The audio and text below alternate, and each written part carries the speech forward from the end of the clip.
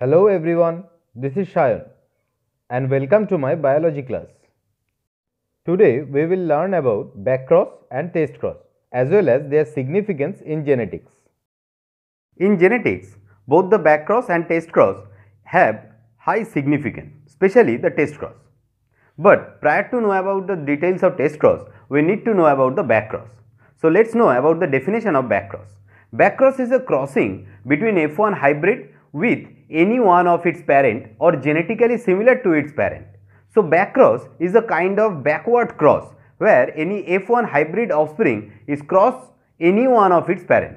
Let's try to know about the backcross with the help of a simple easy example. Let's cross between these two parents. This is a homozygous dominant parent and this is a homozygous recessive parent.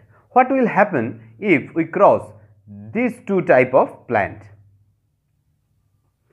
Our F1 hybrid individual will have the genotype of capital T and small t. So phenotypically it will be a tall pea plant, but genotypically it will be a hybrid. So in F1 generation we obtained hybrid offspring from both the homozygous dominant as well as homozygous recessive parents. Now if we cross this hybrid F1 hybrid individual with any one of its parent, this is the parental generation, any one of its parent, either the homozygous dominant or either with the homozygous recessive, then that type of cross will be referred as backcross. So obviously backcross will be of two types. The first type will be a cross between the hybrid offspring with that of its homozygous dominant parent, this is the parental genotype, and another type will be the genotype of the F1 hybrid crossed with its homozygous recessive parent. This is the recessive parental genotype. Okay. Now these are the two different types of backcross. Among these two types of backcross, the second one, this type is very important in the field of genetics, and this type is referred as test cross. Now we will know detail about the test cross. Let's know about the test cross in details, and for that we should start with its definition. When an organism of dominant phenotype but unknown genotype is crossed with a homozygous recessive individual, then such genetic cross is called test cross. This is the simple definition of test cross. So from the definition we came to know that it's not only a simple type of backcross, rather it is a useful tool in genetics which can identify any unknown genotype. This technique was first developed by scientist Mendel, and he used it to identify or to predict the exact genotype of any phenotypically dominant organism. Let us try to know how he used this technique to identify any unknown genotype with the help of a very simple known example, that is the tall characteristic feature of pea plant. We all know that the tall feature of pea plant is phenotypically a dominant feature, but phenotypically tall pea plant may possess both of these two type of genotype. Either may possess capital T homozygous dominant allele. This character may also exhibit the phenotypically tallness, and another character may be this hybrid type capital T small t.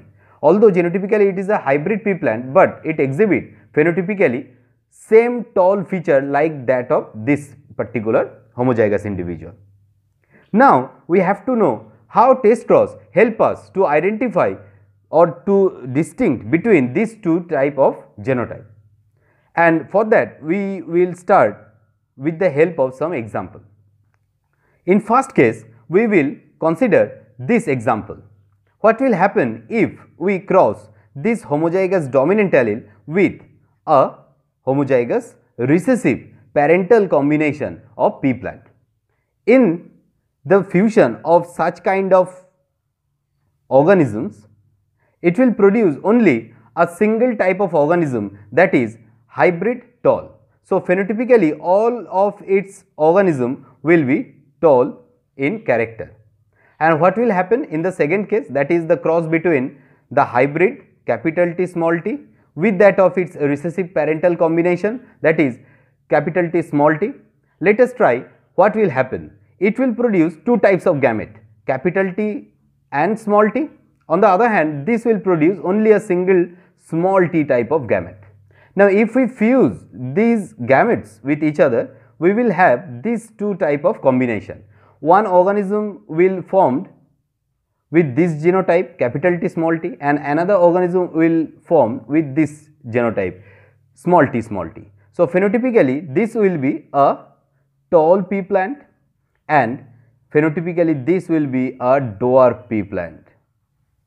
So, this is how we can distinguish between this homozygous dominant individual with that of heterozygous individual. How? Whenever we will test cross any homozygous dominant individual, we will always have only the tall or the dominant phenotypic character in the next generation. But whenever we will cross any hybrid individual in the test cross, we will always have one hybrid or one phenotypically dominant character and another phenotypically recessive character. So, from today's discussion, I hope you got clear idea on backcross and test cross as well as their significance in genetics, especially the significance of test cross to identify the unknown genotype of any organism. Still, if you have any problem over this topic, you can ask me in the comment box. That's all for today. Thanks for watching.